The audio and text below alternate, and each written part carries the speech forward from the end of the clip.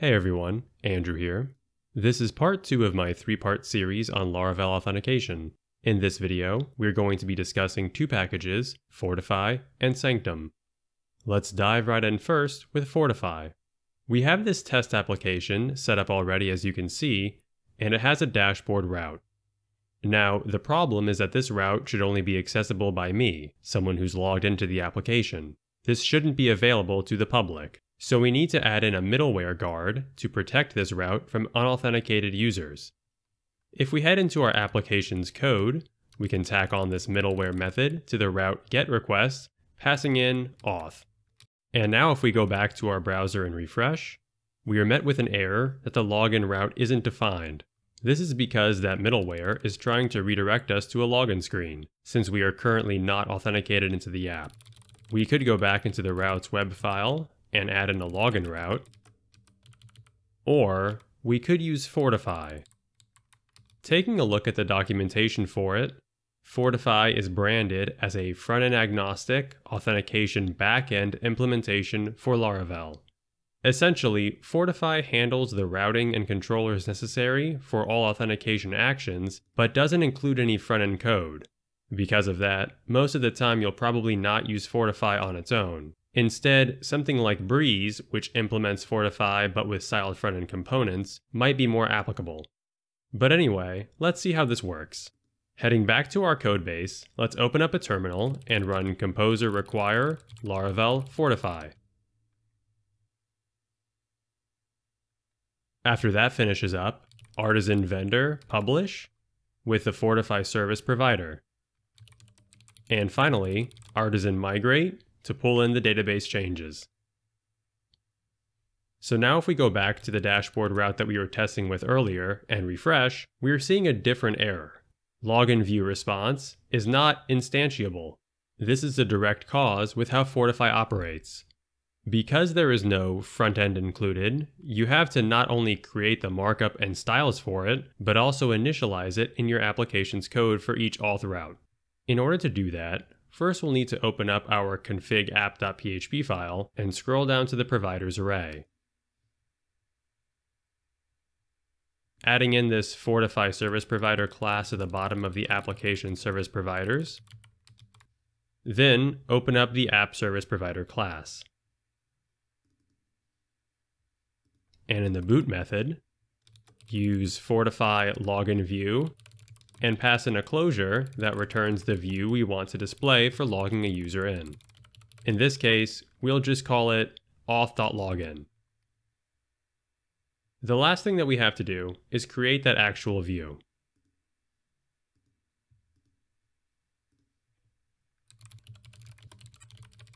I'm going to spare you the boring details and paste in a pre-made template that's built from the Breeze package. As you can see, we have a form that's pacing to the login route. This route was automatically added in and registered when we installed the Fortify package. We also have fields for our email and password, as well as a button to submit the form. All pretty standard. Now if we refresh that page, we see our form. So let's try and log in. Well, we're presented with an error, which is good, because we don't have any users currently registered in our application. But see, Fortify did all of the behind-the-scenes work for us. All we did was build out a view, and it handled the form submission, input validation, authentication checks, and errors that were returned back. Let's see what happens if we try to visit the registration route. We're met with a similar error that we got earlier. Register view response is not instantiable. Just like before, in our app service provider class, we'll call Fortify register view. And in the closure function, return view auth.register. Let's create that blade file and paste in our markup. Just like the login route, this pulls styles and layout from Laravel Breeze. We are posting this form to the register route, and we have inputs for a name, email address, password, and password confirmation.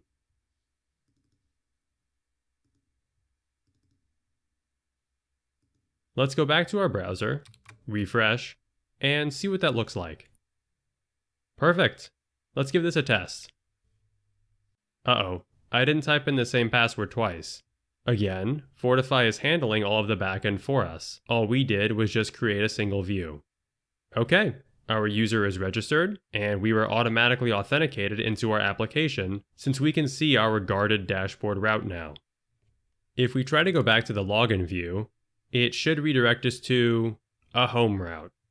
But we want users who are logged in to go to the dashboard. That's a simple fix. Let's just open up the route service provider class and swap out this home constant value to /dashboard. Now if we try to visit that login route, we are directed to our dashboard view. What about logging out with Fortify? Well, if we were to try to visit the logout route, we are met with an error that a GET request isn't supported for it. By default, logout requests in Fortify expect posts. That's pretty simple to implement though, so let's just pull up the dashboard blade template and add it in. Form action, route logout, method post. And we'll just add a button that says sign out. Refreshing our browser, let's test that out. Perfect! We are brought back to our landing page, just as expected. Also, now that we added a login and register route with Fortify, links to both of those are available in the top right corner. And we can use the login route to sign back in with the user that we registered earlier. Well, that's about it for Fortify. In the interest of time, I'm not going to go too further in depth in this video, but the package provides access to password resets, email verification, and even two-factor authentication. All you have to do is register the appropriate views with your application and provide some blade templates. Fortify's backend handles the rest. Let's switch gears now and move on to Laravel Sanctum. Swapping out the default welcome view for an app view that I've created, this is what our example application looks like. It's a view component that lets you pull in and display a list of blog entries, each with a title and some text. Checking out the source code for it, we have a div here that's looped over each entry and a button that fires a getEntries method to grab them. A simple API request is what's used with Axios, and the entries data object is replaced by the response data. That endpoint is registered here, in Routes API. All it currently does, though, is return back all of the entry models in the database.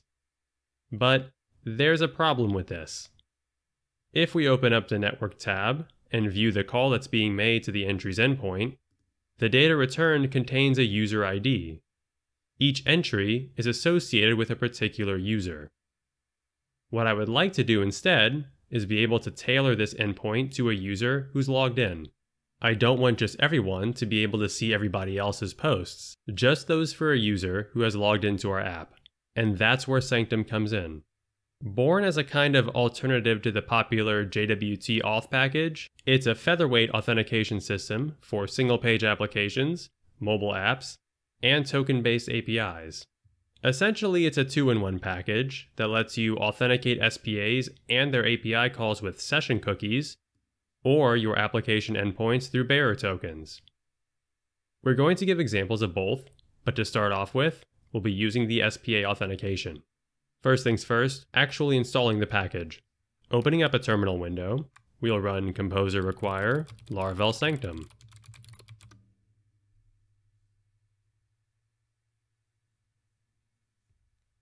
Once that's done, publish our vendor files, and then artisan migrate to add some database changes.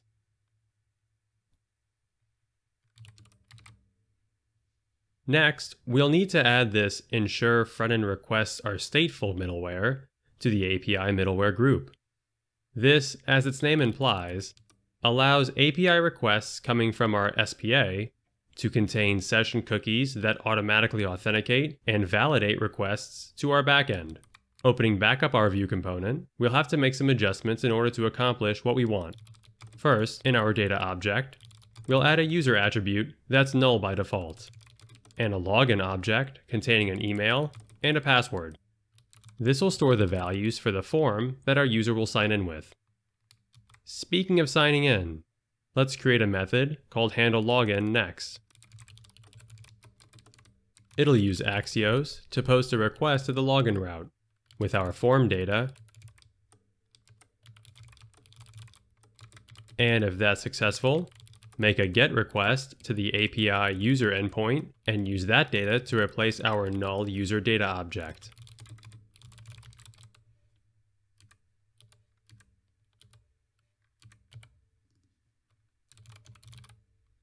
Heading into the routes API file, we can adjust the middleware for that user route from Auth API to Auth Sanctum. Using the created lifecycle method from Vue, we'll need to make a GET request to the Sanctum CSRF cookie route before any other API calls are made. This sets the CSRF token as a session cookie, protecting and allowing subsequent calls to our application endpoints to take place.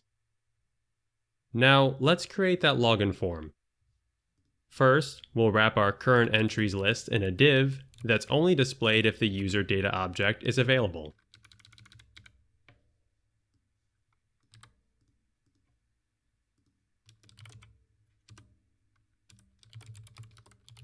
And if it's not, we'll display a login form containing email and password inputs. Setting the vModel attribute on both of those to the login data object properties. And a button at the bottom fires off the handleLogin method that we created earlier. Let's head back to our application in the browser, refresh, and test out what we've created so far. Okay, let's add in our user's email and password, and click Sign In. Uh-oh, we are getting an error back in the console. The login route is returning a 404. That's expected though. We haven't created one in our application. If we open up our routes web file, we could add a route get request to login, but we could also just use the Fortify package that we just learned about. Installing it through Composer,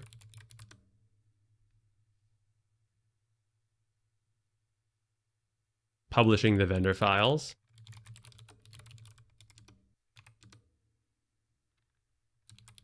running the migrations, and adding the provider to our config app file.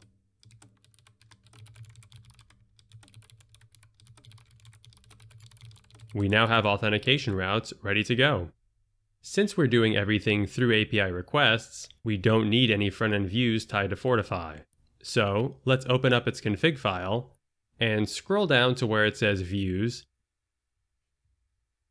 setting that value to false. Before we go back and try again, let's make a quick adjustment to our component. Let's split out this API user call into its own method called getUser.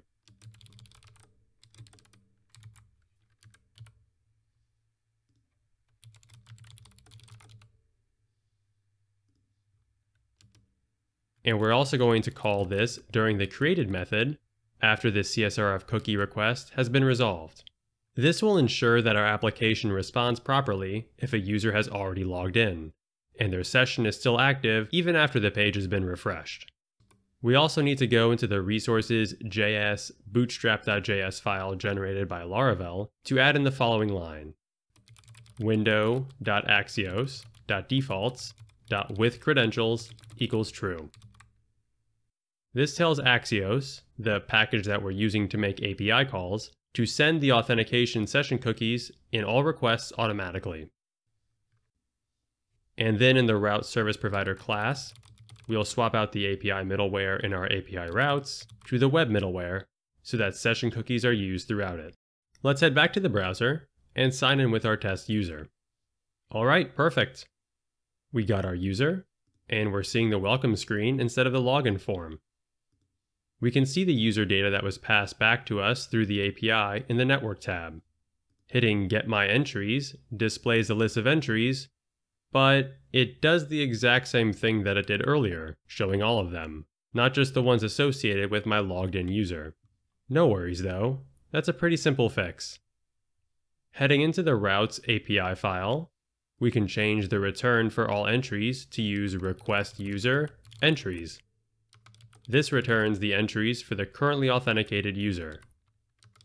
And this should use the Auth Sanctum middleware as well, so it's protected from unauthenticated users. Now if we refresh, we won't have to log in since our session cookie is still valid, and clicking Get My Entries displays just the entries associated with our user, which has an ID of 1. So that's authenticating and making calls with the SPA side of Sanctum. What about tokens? Let's go into our View component and create a new method called getToken. It's going to make a post request to API tokens create, passing in a token name attribute that I'm just going to hardcode in as my token. When resolved, we're going to set a token data attribute to the response data token item returned back. Let's set that token item as blank in the data object for now. And add a second button under our Get My Entries button to fire off that new method.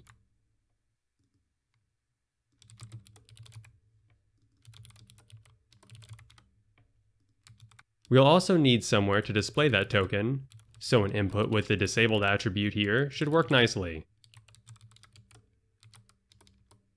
vModel equals token, and perfect.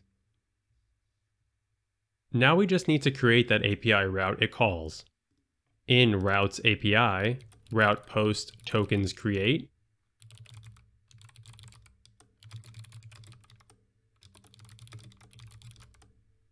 and inside the closure function for it, token equals request user, our authenticated user, create token, passing in that token name that we hard-coded into the View component.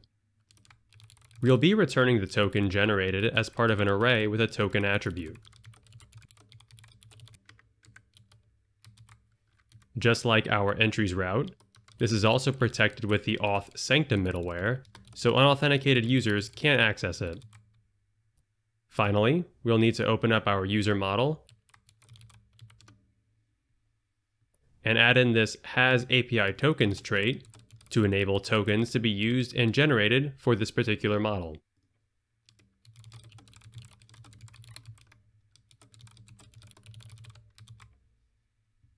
Let's go back to our browser, refresh, and test this out. We're still signed in. Clicking Get My Entries works as expected. And if we click Get a Token, our input is filled with a token generated by Sanctum. We can test this out by using a program like Postman. A new GET request to our test domain's API entries endpoint. And if we don't include anything in the headers, we are met with an unauthenticated message and a 401 unauthorized response code. But if we include the bearer token in the call, we get back a list of our user's entries, just like in our application.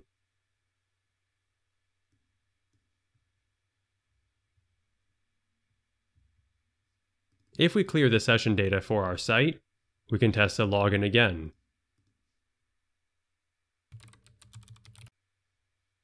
And everything is working just as expected. That's about it for this video. You've learned how to install, set up, and use Laravel Fortify and Sanctum authentication packages. You've learned how to create views for Fortify, use SPA authentication with Sanctum, and generate access tokens for API endpoints used by external applications. Huge thanks to my GitHub sponsors, and everybody else who continues to support these videos. As always, if you have any questions about this or any other web development topics, please feel free to reach out to me in the comments or on my Twitter linked below. Thanks for watching.